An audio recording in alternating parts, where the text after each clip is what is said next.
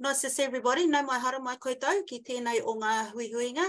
Tuia te here tangata, an exploration of global citizenship education and our Māori perspective. So this is going to be quite an organic sort of a conversation since there's people just keep coming in left, right and centre, but we'll be okay. So we're just going to have a look at some of the things that are relating to an all Māori perspective. It's around indigeneity, it's around Indigenous whakaaro as well, and how that is going to affect in terms of global citizenship education, okay? I'm going to start off with our whakatauki here. Before we get into our mihi with Tina and myself.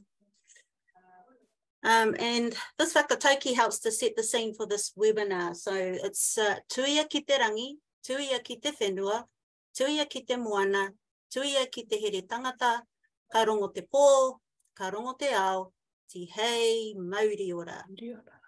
And when we break all those words down, we've got tuia, and tuia means to bind, to connect, and to make those connections. Tuia ki te rangi means rangi as in the heavens and the skies. Tuia ki te rangi, so making connections with what's up above us. Tuia ki te whenua is making connections with the land. Tuia ki te moana, making connections with our oceans and all of our water bodies. Tuia ki te here tangata, that means to humankind, to us as humans. Ka rongo te pō, ka rongo te ao. So in Māori you might hear people saying ao te pō te ao. So that means like 24/7, and te hei Māori ora at the end. So what that is all about, that whakatauki is all about, is it gives you an insight into our Māori worldview. It describes what's happening in the heavens, impacts what's happening on the land, impacts what's happening in our water bodies, in our rivers, in our oceans, which also impacts on us as humankind. So when we're looking at this whakatauki, it's also around a tohu or a sign to us that we're all interconnected, so we must protect and care for all the relationships we have with our environment and they with us. Oh, is this me? That's you. Okay, so yeah, just a brief overview of our kōrero today. So yeah, like Miri stated, it will be quite organic. So think of the PowerPoint as more of a guideline. But yeah, we'll do a brief intro as to who Capes are, which some of you, or most of us, will be familiar with. Yeah, and then we'll sort of explore some key ideas, I guess, in the GCED global citizenship education space, but more specifically looking at, yeah, I guess how it relates to Indigenous, whether that be education, ways of being, and then we will sort of relate it back to what it could look like in the classroom, and then just finishing up with some sort of key closing kōrero. But if anyone has a question or wants to make a comment at any point, feel free to, I think you can virtually raise your hand or just drop it in the chats. So yeah, kia ora. So here's some ponderings that Tyler and I came up with around our kaupapa today. And those, as you can see with those questions, they are big, huge questions for us to think about. The first one, how does global citizenship education resonate with Māori as tangata whenua? Where does Indigenous education fit in global citizenship education? And what could this look like in the classroom? In your own words, what do the words citizenship, tangata whenua, and Indigenous mean to you? Citizenship, tangata whenua, and Indigenous. Cool. So there's, yeah, just around identity, contributing responsibly, belonging, understanding, people of the land, being a part of something bigger than yourself,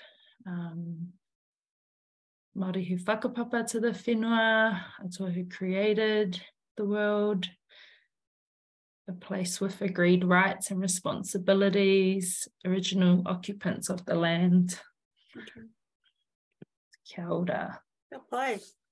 Oh, good. All right. So we're going to start looking at it from an old Māori perspective now. So we're going to start off with exploring this notion around tangata whenuatanga. And I know one of you had written people belonging people of the land, people belonging to the land. And as Māori, there's some similarities that we have with other Indigenous peoples.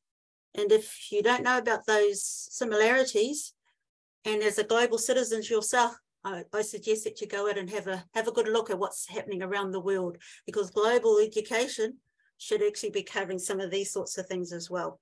So we have similarities with other Indigenous peoples, and some of those are just examples that I've given right there. One of the things that we're going to look at as well is that I've got a little picture there of a little baby, and the Māori word for whenua is land, but it also means placenta. And that's the placenta is inside your womb, and that protects the little baby. So in Māoridom, after a baby is born, the placenta is usually returned to the earth and it's buried. So it's just around why we do that is because we're returning that whenua or that placenta and all the things that of my kids' bodies as well as my own body, is returning it back to the land, because it's a way of how Māori, how my whānau connect with the whenua. We connect with our spirituality, to our atua, and also to our ancestors. But today, however, many whānau dislocated from their traditional land, and now they have to base themselves in other districts. So the other point that I wanted to talk to you about is just around Māori and Aotearoa New Zealand, and there are two worlds that Māori walk in. There's the mainstream everyday world that we know of, that we're all used to, and we've inherited that from the British, from our colonial empire, from the British Empire, which privileges all those behaviours, those values, those attitudes provided by European cultures as that norm. So we're used to that sort of stuff. But on another way, there is also the second Māori world, which includes our marae, our hapu and iwi, of all our narratives that contain our different values, our beliefs and attitudes. And when Māori cannot operate comfortably in that Māori world, then that can have a traumatic effect on identity and participation in society as both a New Zealand citizen, as well as a Māori or a member of the hapu and iwi. This one here is around exploring citizenship. So we've just looked at tangata whenuatanga. Now we're going to look at exploring citizenship as Māori. So here's some things for you to think about. Māori are Indigenous people of Aotearoa.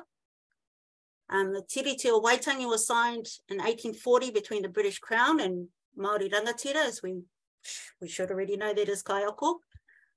There are two versions. There was the Māori language version and there was an English language version.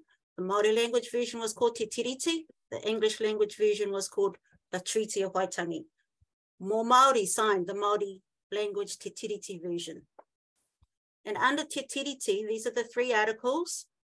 Granted the Crown to govern their own people.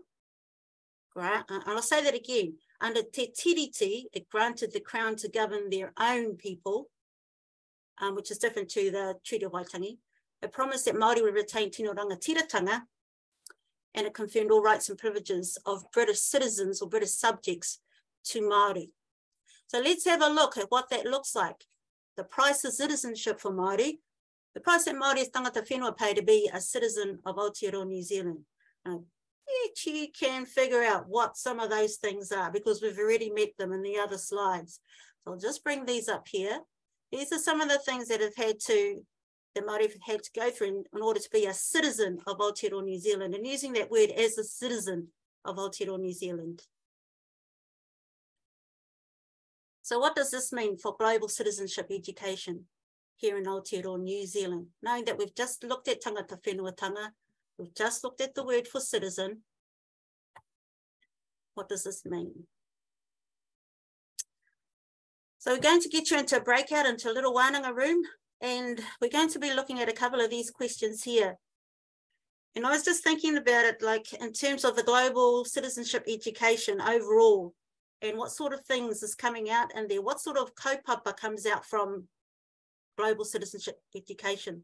And to me, I don't think we can have a conversation or any more of these webinars without first acknowledging who's sitting at the table of global citizenship education. When you're planning, for example, especially if you're teachers and you're thinking about these sorts of kaupapa, what sorts of kaupapa can we have in terms of global citizenship education for these tamariki that you have in front of you? And if that table doesn't include the worldviews, the understandings and the histories of Indigenous people, then can we really call it global citizenship education? All right, so there's a couple of questions there. Who is sitting at the table of global citizenship education in your settings? And the second one, how could global citizenship education be taught so that's valued and considered relevant for your Māori students, considering they also have to be in two worlds at once? I can, while I'm here, I could feedback a little bit. We talked about, who is sitting at the table, and talked about whether it's tokenistic or not. We talked about schools not having the resource, and then if there is someone who can provide support, PLD and Te Ao Māori, whatever that looks like, then they carry a burden, and that burden can be heavy, and it can burn out our people. And so then, and that's why we're seeing people leave. And so, that's a massive issue. So how do we get people into our kura?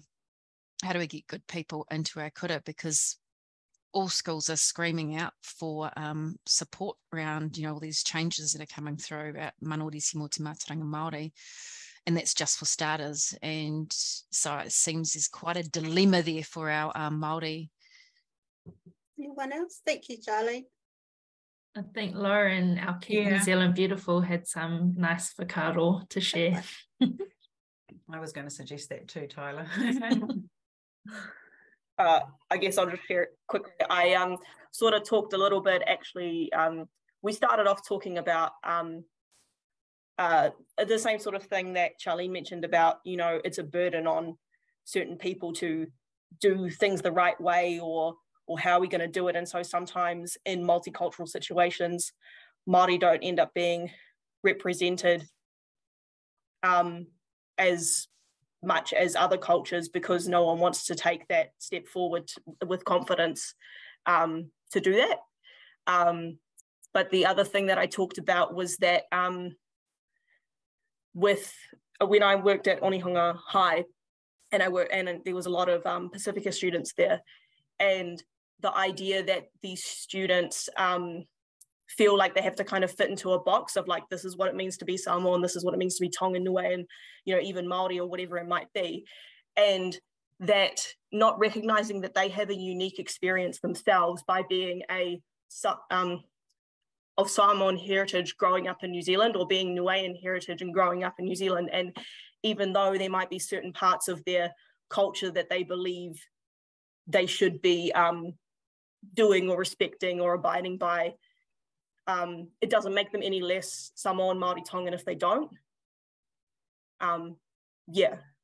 Just lots of kids, that whole identity crisis, right? Of like, I'm not this particular type of person or group of people because I don't do this thing. Yeah. That was beautifully said. That made absolute sense to me.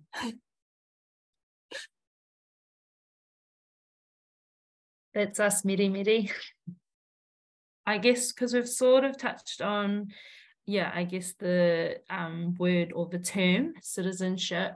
But if we're relating that to our growing definition of what tangata, whenuatanga sort of represents and means, I guess for us, for Miri and I, we just wanted to stress or explain the importance of, I guess, how when you can slap terms on some things, they can come across quite problematic. And it's not to say that all Māori view citizenship as problematic, but I think, in learning the histories and the whakapapa of where these terms were created from, or what they may have initially meant, you can see why, it can come across, the age-old word of problematic. So I guess happy for us to hear if people have whakaaro in this space.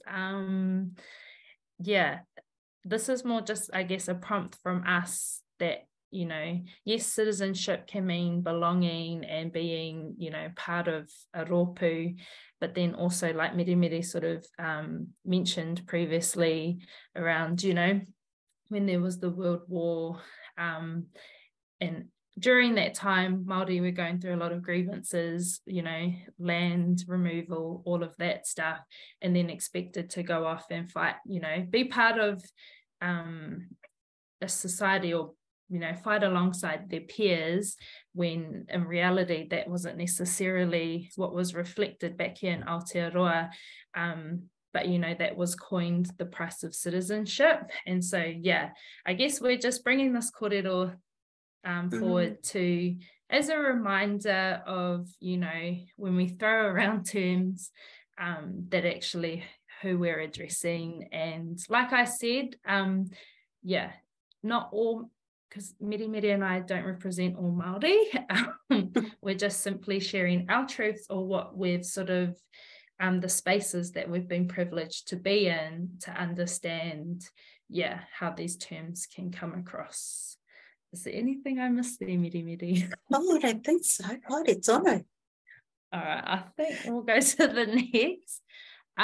But so, yeah, like we alluded to earlier, it's always good to come away from kōrero like this with some sort of tangible or things that you can relate back to your practice, whether that be in the classroom, just in everyday life. And a lot of it we sort of may already do, but we don't necessarily explore the why we do it, right? We know we need to teach our kids to read because they might need to pass the test or whatever, but it's actually the why, so that they can interpret their world, so that, you know, they can be competent, here I'm going saying citizens, but so yeah, we have plotted down just a few of the many things of how this could look in your classroom.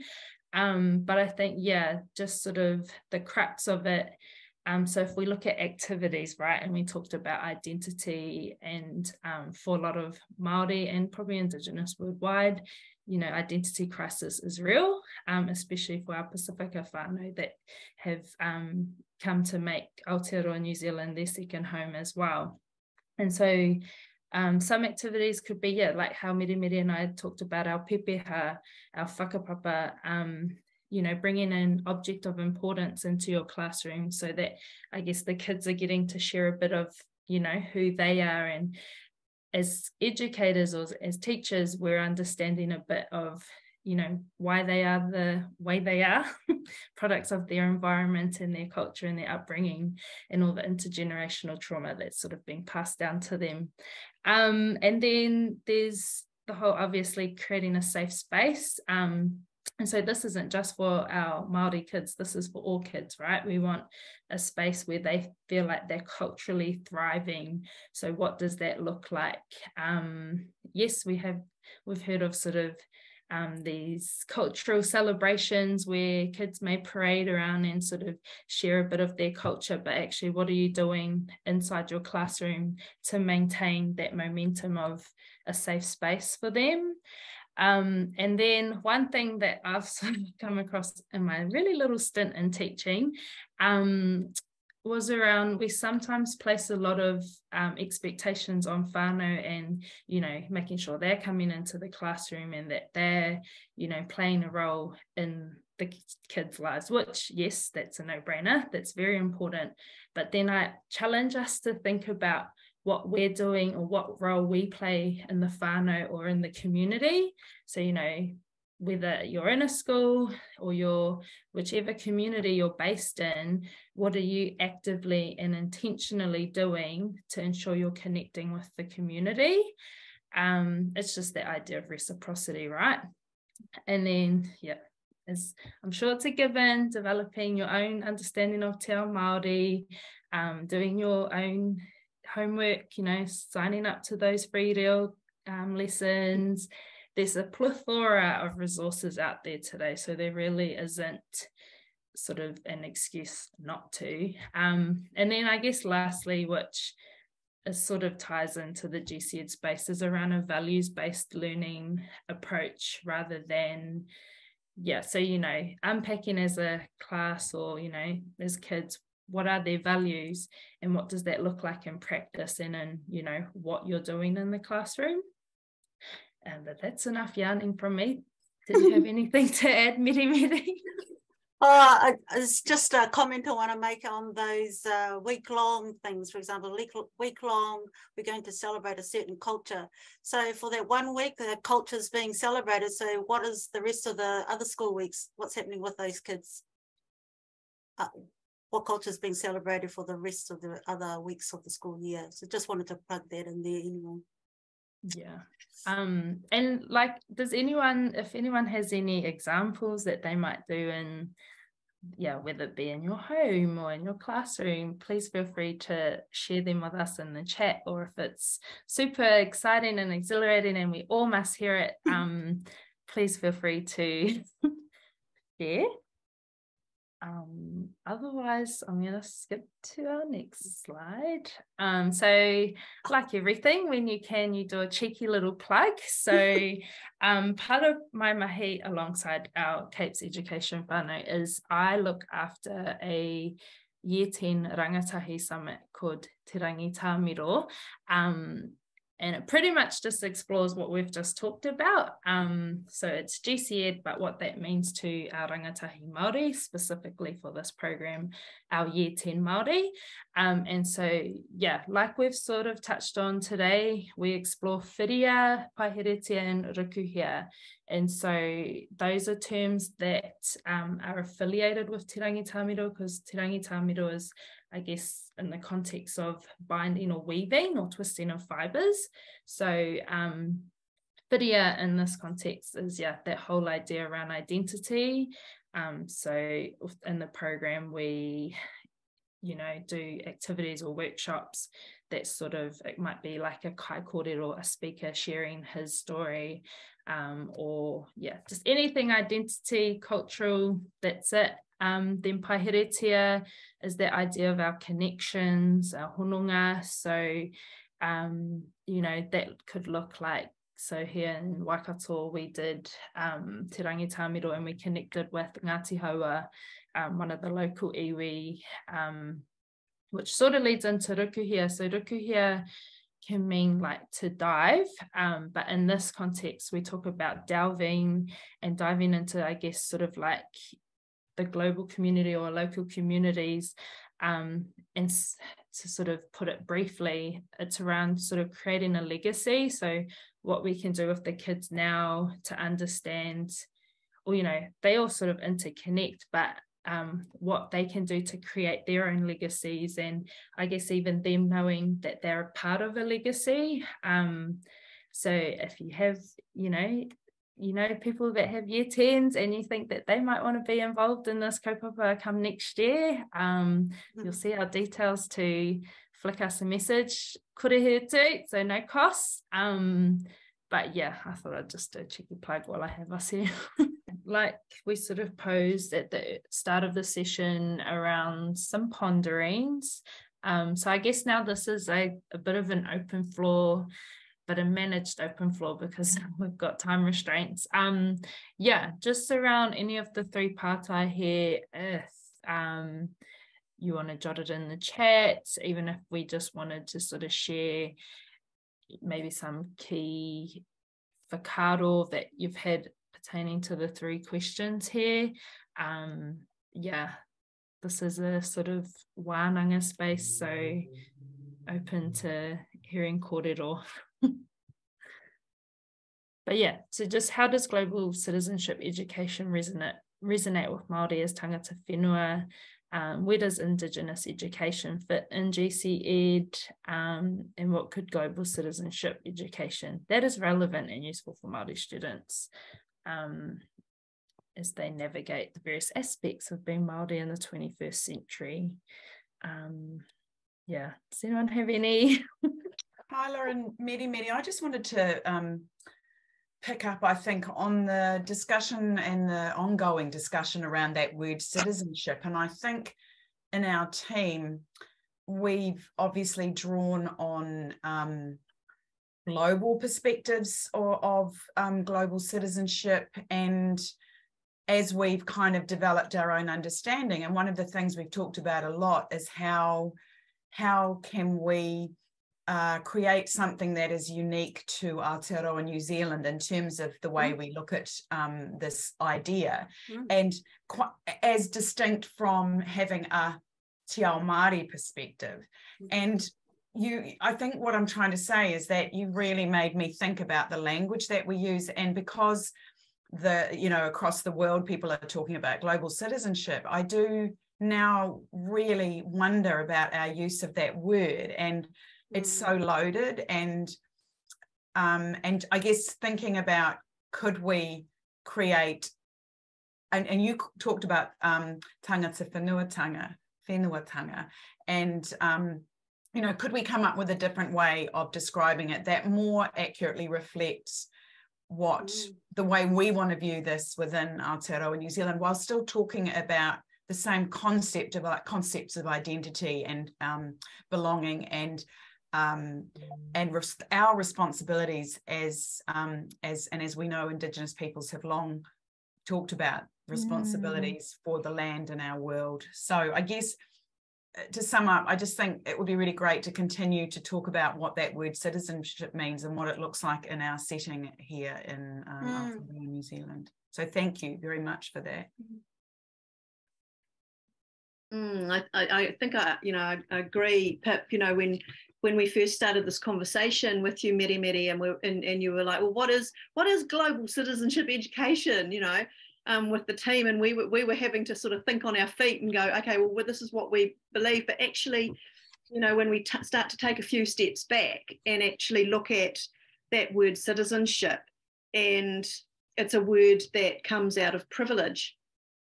And so, for me, from my background, I find it easy to deal with the word citizenship because I come from a background of privilege. And so from somebody else's perspective, that word citizenship, as you've demonstrated today, has quite a different meaning and a different feeling behind it. And so it is something that I think we have to, tread carefully in our use of, and actually really think about the impact of the use of language that we have with others. And one of the other things that I really liked that you brought in was the idea of values-based education, because I think that is something that really draws people together.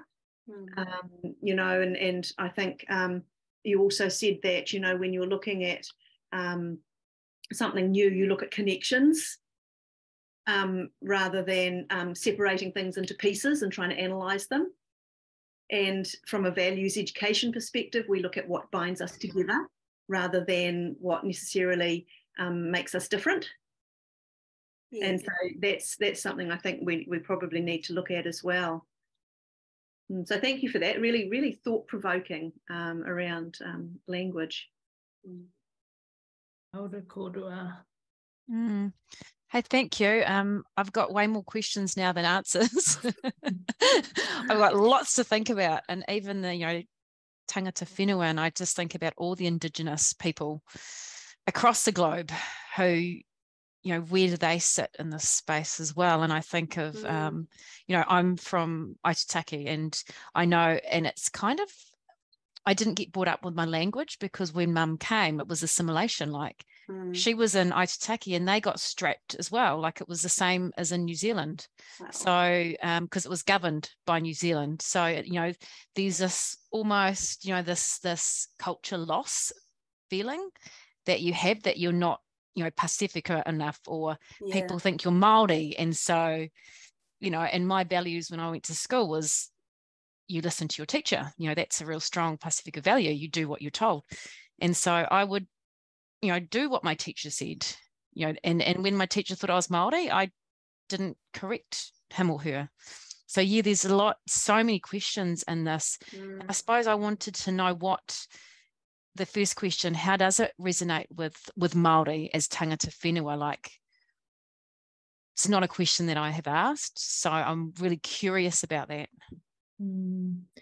Yeah, I think one thing, and again, I think the use of global citizenship education, where it can, again, be a bit tricky is because it was something that was already created, right? It was a sort of Western introduced concept, like a lot of our education framework.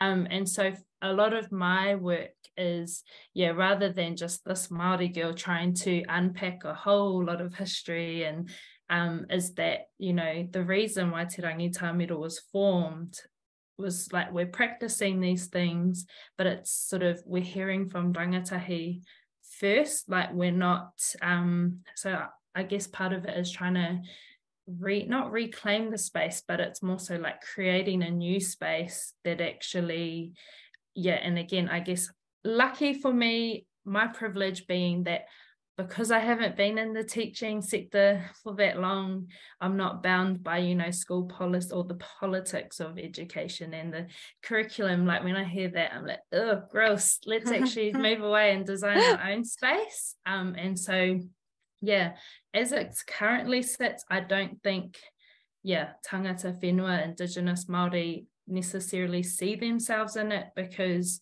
we often we pair global with this idea of international, and with that comes a lot of barriers, right? Which, a lot of our rangatahi, they don't see themselves going overseas because it's just out of their reach. So I think in order to sort of really meet the needs of Māori tangata whenua is, identifying where they're at currently and then building on from that. So planting those seeds, and then hopefully I said to them, well, 10 years time that you'll come to me and say, Tyler, I've traveled the world, because, we've sort of aki like supported them to get there. But I think we just like really need to strip it back, but it's guided by rangatahi Māori. So there's like a really long-winded answer. A answer. It's not the answer, but an answer. Ngā mihi nui. Yeah. But just again, because I am conscious of time, if there's any other riveting kōrero, please feel free to write it in our chat. Oh, can I change? But so upcoming kaupapa for this series. So yesterday we've looked at an ao Māori perspective, and then obviously coming up on the 24th of November is the last webinar, the Design Thinking in Action. So I'm sure everyone has subscribed and has that noted in their calendars. This is the team, our emails. You'll all be sent this, so you don't really need to take notes, and it is recorded. And then Miri, I'll let you plug your guys' services, because you know a bit better than I.